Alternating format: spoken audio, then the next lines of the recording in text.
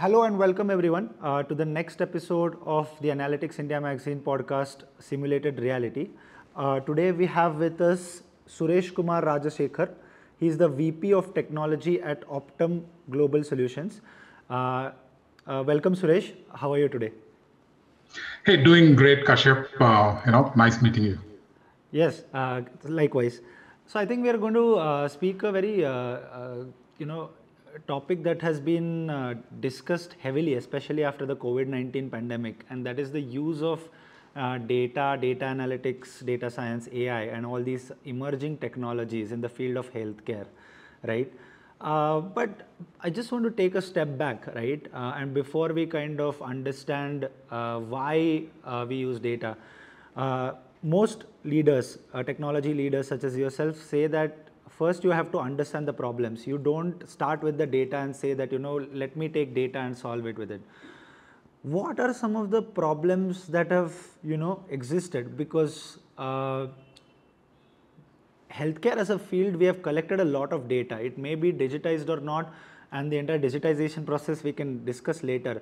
But it has always collected a lot of data. What has historically, and then maybe closer to 2022 as we enter 2023, what have been some of the problems in healthcare that data analytics have been identified to be the best solution, and why do you think data is the best solution for them? Thanks for asking that, instead of directly jumping into where we can apply cookie cutter, right? Thank you. So let's try to understand, first of all, the healthcare landscape a little bit. Institute of Health Improvement, IHI, almost 15 years back in 2007, they identified patient experience of how they go through the care and overall population health and cost of care as three major challenges in healthcare. And they called it as triple aim, and it is widely popular across the board. And we have made tremendous progress with this aim, a nice guidance that was set in process. However, I would say that even after 15 plus years, some of the challenges in these areas continue to remain same, right? So let's look at, why is it so, right? Let's pick India as an example. If you pick India, in the last 15 years, the challenges have drastically changed. 15 years back, probably, we had more of communicable diseases as a challenge, but right now, lifestyle diseases have, taken front seat, right? And of course, although we have overall positive improvement in most of the areas, one of the offshoot of that is increase in lifetime expectancy.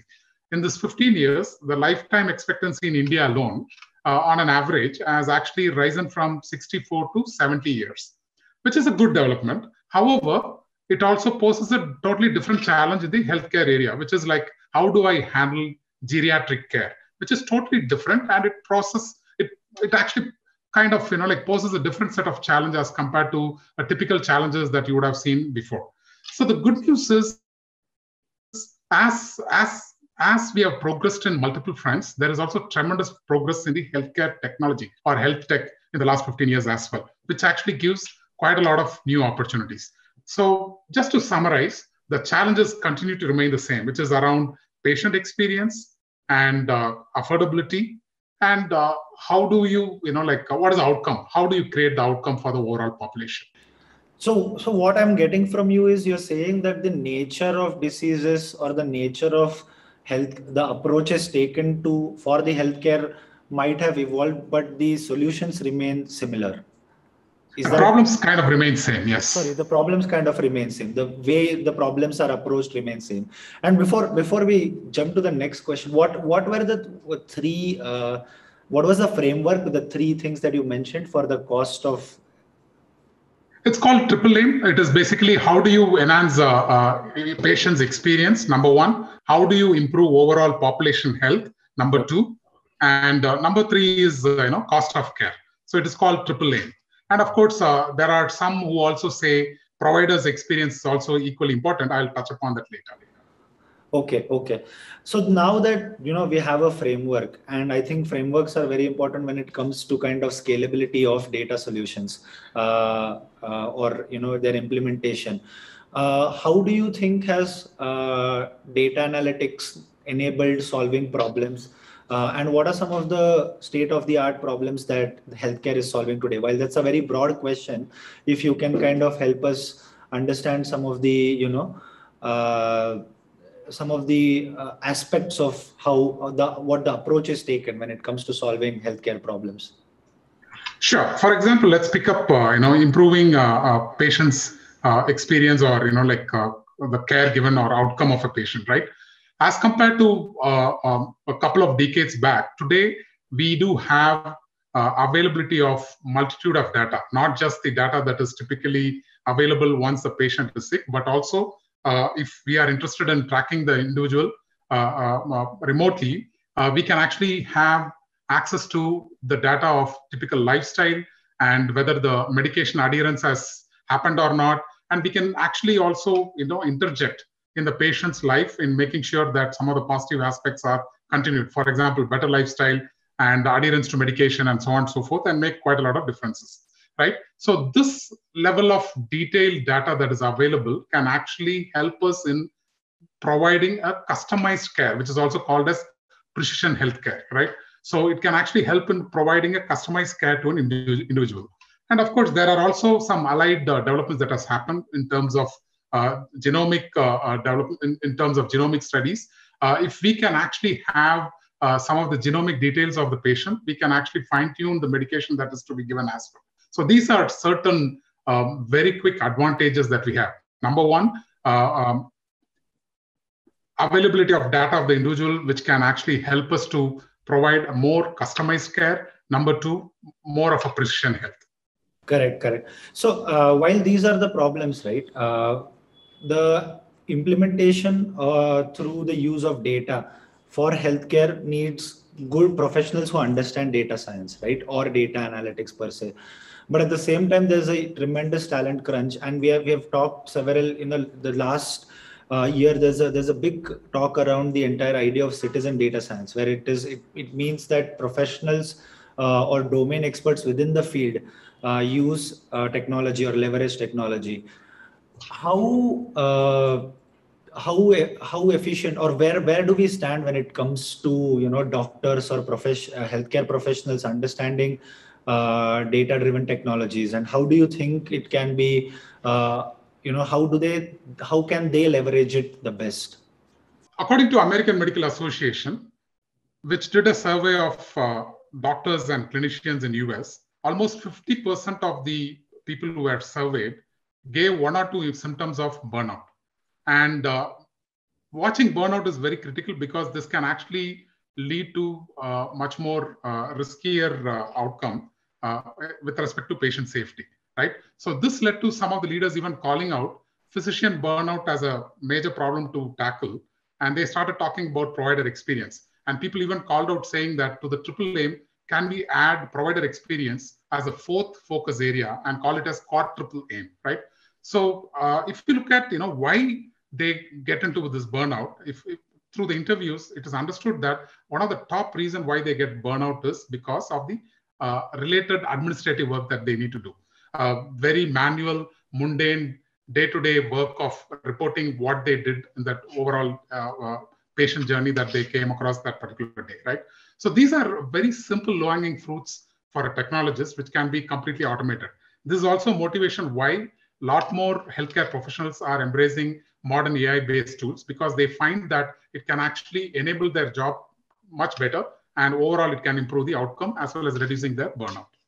So, so there is a huge motivation for healthcare professional to embrace these tools. And again, you need not be a technocrat to use these tools as well. Yeah, I think the motivation is a very good point that you make, right? Them embracing technologies, while it is dependent on their work getting easier, there are various other factors that can, enable this a bit better.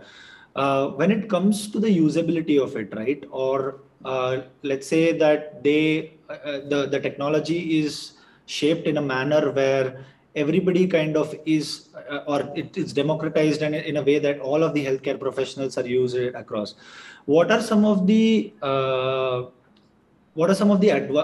advice that you will give these health tech companies or healthcare startups were building these tools, right, to kind of catalyze the process of healthcare professionals embracing technology? Yeah, Kashyap, I'll go back to the triple aim again, or the quadruple aim, and I'll chart out some three areas which definitely technologists and startups can equally focus upon. Number one is continue to have a patient-centric approach. That's the most important thing. You need to remember that your journey is around the patient, and of course, the way we should work upon is we should be able to anticipate the patient needs and involve the patient in their complete healthcare journey, so that we are able to provide the best care and at their most convenient location. That's another important thing that has evolved of late. The second area, as we talked about, is the provider experience by itself, right? We would like to envision a future where doctors can actually spend their time, which is their core time, on what they like the most, which is basically to interact with the patient and provide care. That is what they like. And of course, with all the digital solutions, it is very easy for us to enable that particular provider experience to be much more enhanced and better. And the last but most important fact is still the healthcare cost is still expensive, and there is potential scope for making it much more affordable. For example, if we are able to steer our members towards more affordable generics, we can actually save a lot of money for them. If you are able to provide clinicians with some of the state-of-art decision support system with them, where by pulling some historical data, they are able to make some critical clinical decision at the time where it is needed, we can actually help in improving the clinical outcome.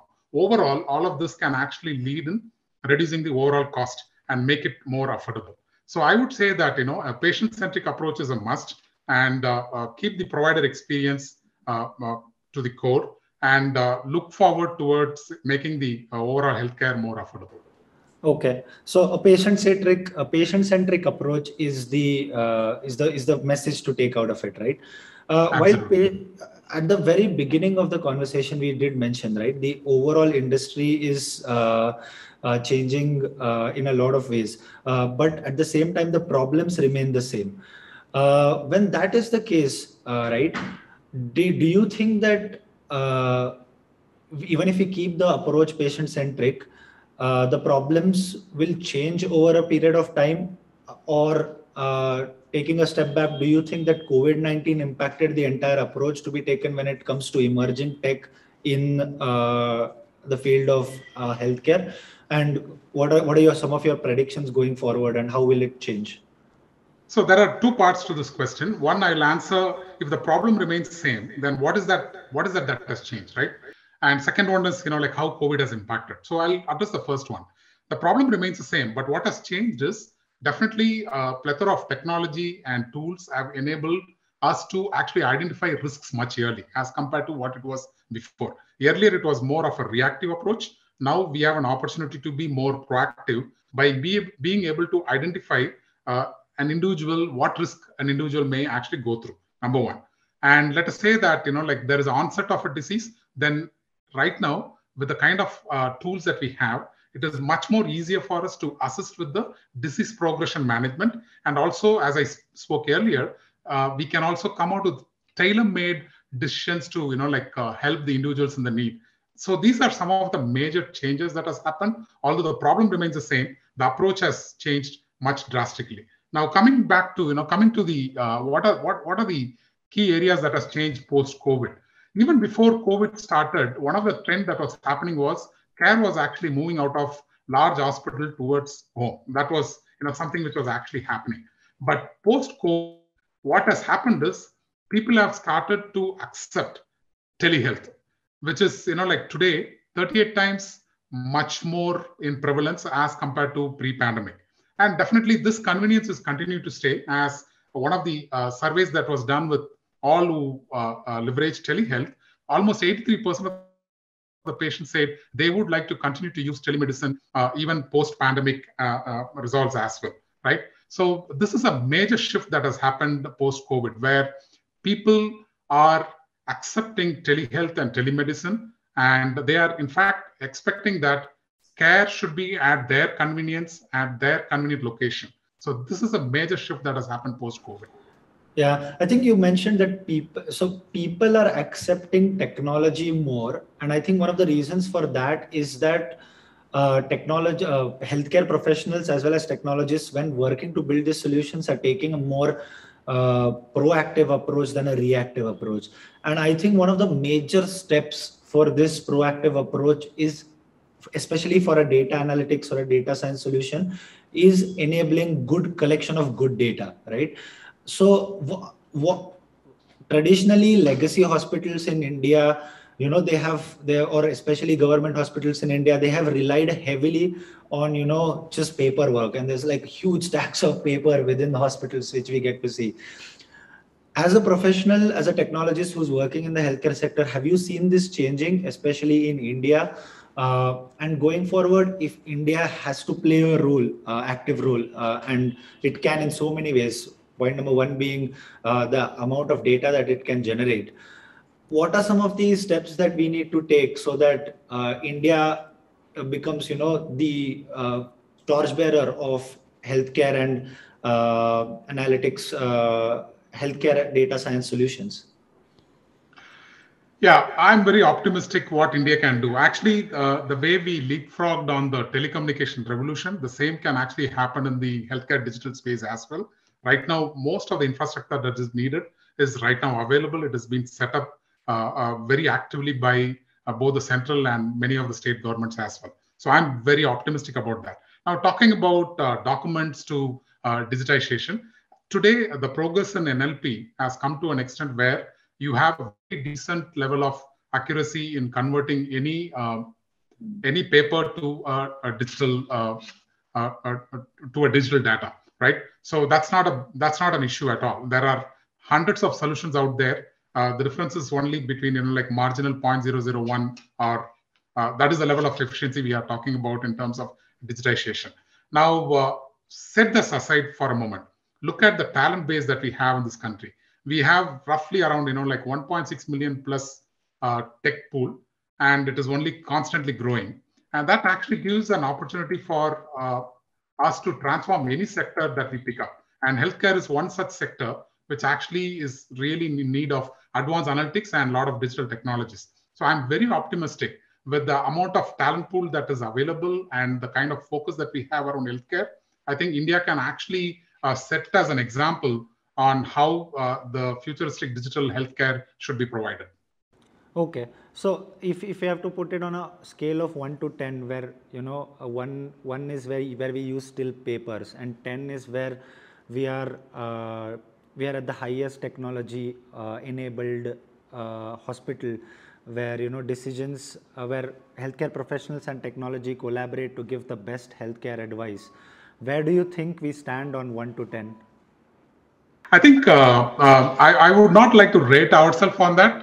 But if you ask me whether people or the institutions have done the right level of digitization, looking at all their current um, um, limitations, I think they have done their best. Right today, as compared to not saving any records to saving the records and scanning every paper that actually every patient gets printed out. All these efforts are actually like big time movement towards making healthcare more digitized. So I would say that right now the level of digitization is up to where people are seeing some of the major challenges, and as we discover more new challenges, or as we uncover, or as we close some of those low hanging fruits, I would say we may actually up our digital game totally differently. So it is going to be a continuous journey. So it will be unfair for us to rate on a scale of 1 to 10 where we are today. No, nevertheless, that's very promising, and I think with that note, and hopefully a technology-enabled, healthier lifestyle in India, I would like to come to the end of this podcast. Thank you, Suresh, for your time and your insights. Hey, thank you. Thanks, Kashyap. Okay, Nice meeting thank you. Bye. Nice to meet you too.